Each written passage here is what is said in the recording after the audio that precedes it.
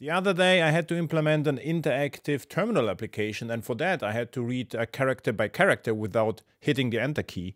So how to do that? So first you have to set the terminal to raw mode, and this works with raw, and this stdy is like the command to setting or putting the terminal to a raw mode, and -echo means no echo. And so I have to execute this command, and this works with runtime. Get runtime, then exec, and I have to wait until it executes and wait for. So this is basically it.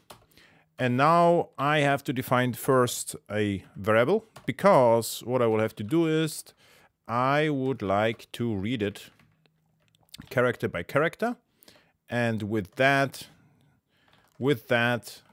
I would like to use in.read, and the result must not be the escape character, let's say X. And this is very important because otherwise I won't be able to kill the application. My Control C doesn't work anymore. And this in is statically imported from system in. So now almost done. What I will have to do is to print this out, and just use print, not print line. And I would like to prepend a dot that we will see the difference.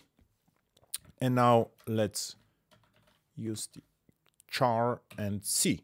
So now this should work. Let's see.